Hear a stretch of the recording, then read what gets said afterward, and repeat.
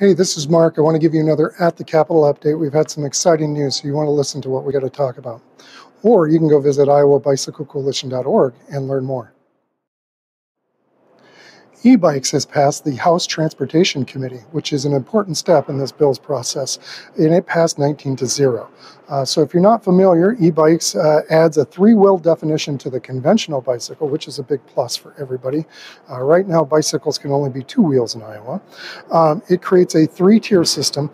So the Class 1 bikes are up to 20 mile an hour pedal assist, Class 2 bikes are throttle assist up to 20 mile an hour, and Class 3 bikes are up to 28 mile an hour pedal assist.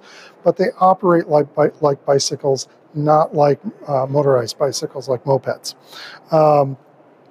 It passed in the House, and I think it's important that we thank our champions in this bill.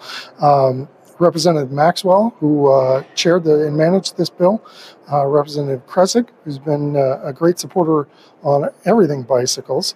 I think he said he did 36 RAGBRAIs in his lifetime, and Representative Bush.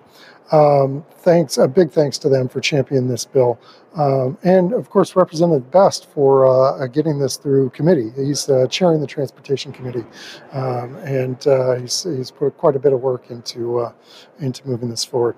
On the Senate side, we're still waiting for Transportation Committee, but it has passed subcommittee.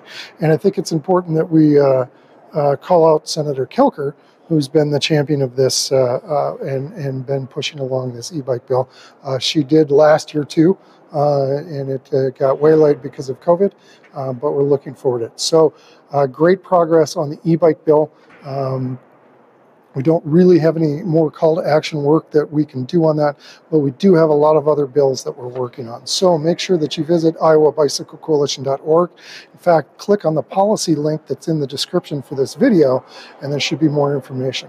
Of course, you can always donate. So go to iowabicyclecoalition.org/gives and make a donation to support our efforts. We got real bills, our email system, our lobbyists, our bill tracking system, all cost money, and we need donations to be able to support that. So thanks again, everybody, for tuning in, and stay tuned for more At the Capitol updates.